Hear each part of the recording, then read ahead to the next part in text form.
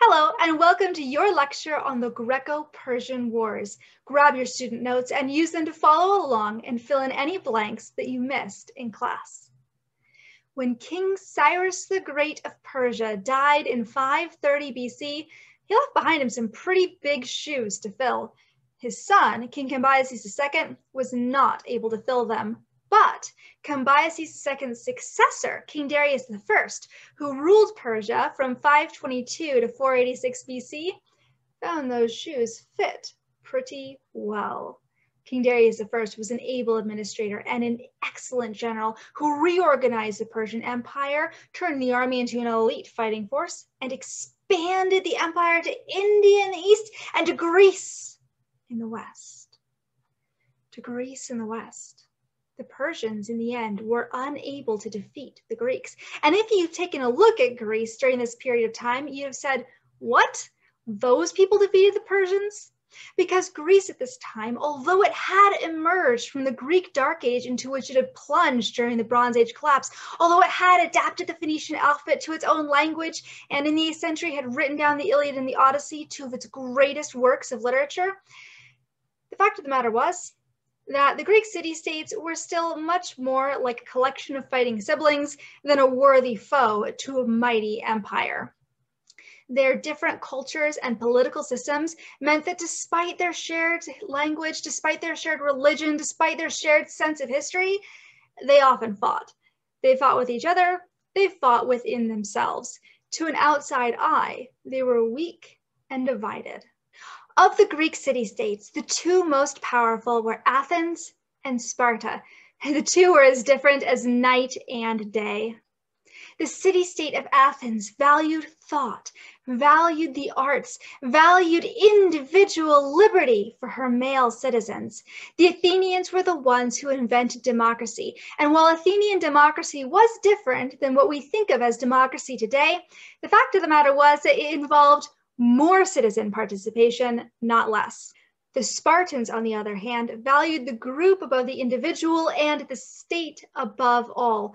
Sparta was the top priority in every Spartan's life, more important than your family, and definitely more important than you. The Spartans prized action over speech and prided themselves on being tough, powerful warriors. All Greeks from all city-states, however, viewed the Persian advance with trepidation. Here is the Persian Empire under Darius. Here is Greece. The Greeks knew it was only a matter of time before the Persians tried to swallow them up, too. The first Greco-Persian War took place in 490 BC. After Athens supported a failed rebellion in Persian-owned Ionia, King Darius I decided it was time for revenge, and the Persians attacked the Athenians. The Athenians knew that the Persians were coming, and they knew that they were vastly outnumbered. So they sent a runner, Pheidippides, down the 140 miles to Sparta to beg the Spartans for help. But Sparta refused.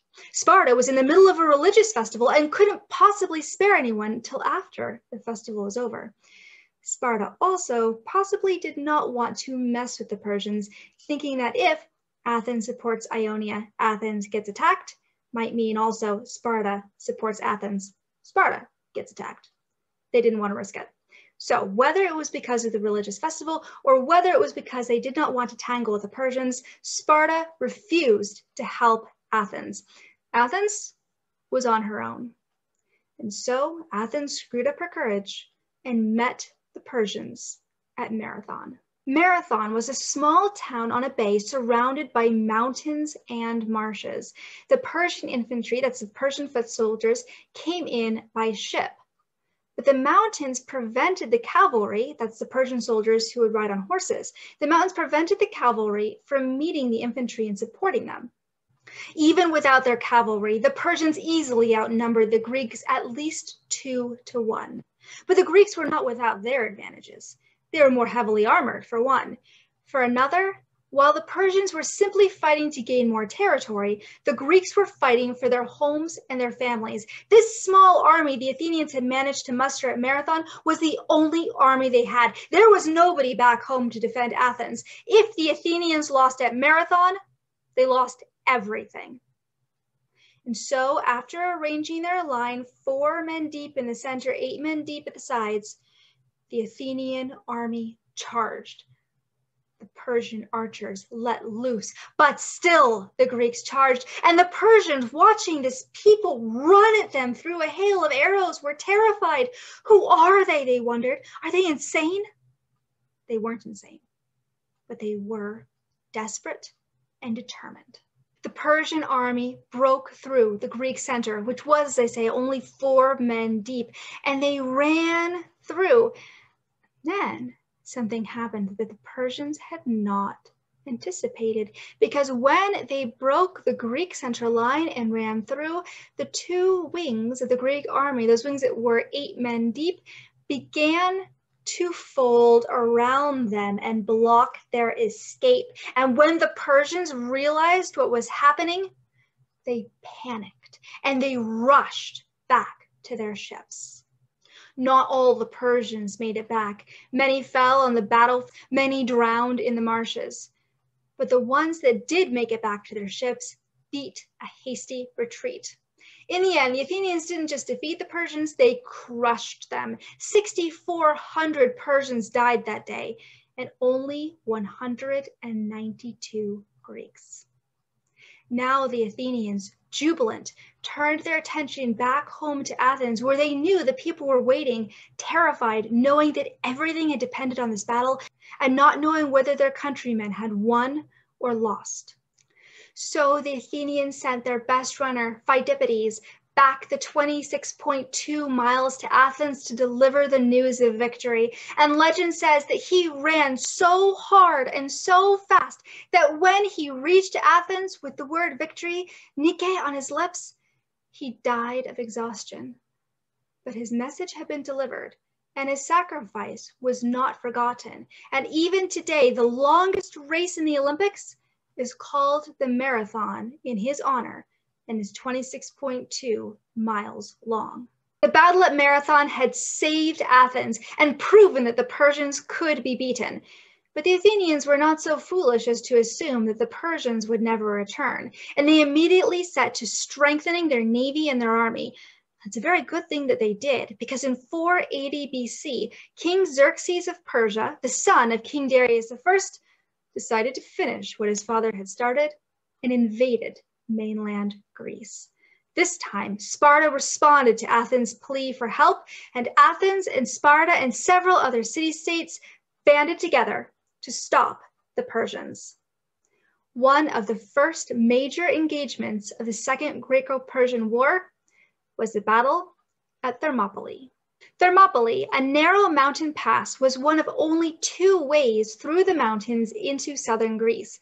The other way was a hidden mountain path, and the Greeks decided that the Persians were unlikely to know about this path, and so while they defended it a little bit, they put most of their effort into setting up defenses at Thermopylae itself. At the Battle of Thermopylae, as at the Battle of Marathon before it, the Greeks were vastly outnumbered by the Persians. Including the 300 Spartans who led them, there were only about 7,000 Greeks. While numbers for the Persian army vary widely, there were up to 300,000 Persians ready to take on those 7,000 Greeks. King Xerxes of Persia was understandably confident. In fact, he thought he might be able to win without fighting at all. So he sent a message to the Spartan king Leonidas, who was leading the Greek forces, and he said, "Lay down your arms." To which the Spartan king Leonidas bit back, "Come and take them." The Persians did their best. For 2 days, they assaulted the Greek forces at Thermopylae, and for 2 days, they could not push through. They might have had 300,000 people in their army, but they couldn't fit 300,000 people into that narrow mountain pass. They had to constantly feed more men into the pass, and the Greek forces easily dealt with them. And then the Greeks were betrayed. As long as the Persians were stuck funneling men toward the Greek encampment at Thermopylae, the Greeks could hold them off, could perhaps even hold them off until they got reinforcements and defeat the Persians once and for all. But then a Greek shepherd, in exchange for a substantial reward, showed Xerxes the hidden path through the mountains. And so the Persians were able to circle around and attack the Greek army from the back as well. With the Persian discovery of the hidden mountain path, King Leonidas of Sparta knew that the battle was lost. But he thought there might still be a chance for the bulk of the army to escape and get back to the rest of the Greek forces and live to fight another day. So he ordered the main force of the army to retreat, while he, the remaining Spartans, and about 1,000 of their allies stayed behind to fight off the Persians while the army escaped. And so 1,300 men held off the entire Persian army for one more day while the army retreated to safety. And while accounts vary on whether or not the Spartans' allies surrendered before the day was done, the fact is that the Spartans fought to the last man.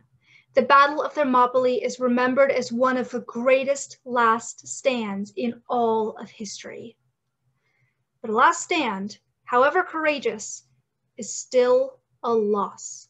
The Greeks lost the Battle of Thermopylae, and the Persians poured into southern Greece. The Persians sacked and burned Athens, and while the Athenians had evacuated it in time, they wept to see their city go up in flames. The Greeks retreated to the island of Salamis. The Greeks were vulnerable at Salamis, and they knew it. If the Persians decided to surround and besiege them, if the Persians decided to kill them slowly through a war of attrition, the Greeks would be lost. They needed a decisive victory, and they needed it now. Well, trickery had served the Greeks very well at Troy, and trickery would save the day against the Persians as well. The Athenian general Themistocles sent King Xerxes of the Persians a message in which he said, I know that the Greeks are going to lose. I can see the writing on the wall. I'll tell you what, you attack now, I'll switch sides, and I'll help you fight the Greeks and win the day. King Xerxes had no trouble believing that the beleaguered Greeks would turn sides just to save their own hides, and so he decided to attack. He sent his Persian navy against the Greeks immediately. This, of course, is exactly what the Greeks wanted. To give you a visual, this is a Greek trireme. A trireme is a long, narrow ship, sometimes no more than 15 feet wide. It's powered by large numbers of oars, and it has a bronze battering ram on the bow, invented, of course, by the Phoenicians. Triremes are very fast, and they're very maneuverable. They're very good ships to have in tight spaces. Persian ships, on the other hand, were much larger and bulkier. So here's how the Greeks used their triremes. When the Greeks saw the Persian navy approaching, they retreated. They pretended that they were terrified. Oh no, they seemed to say, Persian ships, we better get back to land as quickly as possible. They retreated, and the Persians followed. And then they got into trouble because they were drawn into this narrow channel, and all of a sudden these big bulky ships couldn't maneuver, but the Greek triremes could. And so the Greeks' smaller, more agile ships began coming around and attacking the Persian ones with their bronze battering rams, and the Persians could not escape. In his play, The Persians, the Greek playwright Aeschylus, who was at the Battle of Salamis, tells the battle from the Persian point of view. Ship struck ship, ramming with bows of brass, breaking away whole prows. The Greeks began it. Men on opposing decks let fly their spears. We resisted at first, holding our own, but soon our ships, so massed together, struck each other head on in the narrow strait, bronze beak ramming bronze beak, destroying oars and benches. The Greeks then circled around in perfect order and struck, and hulls were tumbled wrong side up, and the sea was no longer seen for all the wreckage and floating bodies, and all the shores and reefs bobbing with corpses. The Persians retreated with heavy losses, and they never attacked Greece again. The Greco-Persian Wars barely affected Persia. They're hardly mentioned in the Persian histories, but they were a turning point for Greece. For the first time since perhaps the Trojan War, the Greek city-states had united against a common foe, and they had won. The Greek historian Herodotus, considered the father of history, wrote the very first history book to celebrate the victory. And Athens, confident in her cultural superiority and glowing with victory, entered a golden age. Next week, we'll look at that golden age as we discuss democracy and the golden age of Athens. See you next week.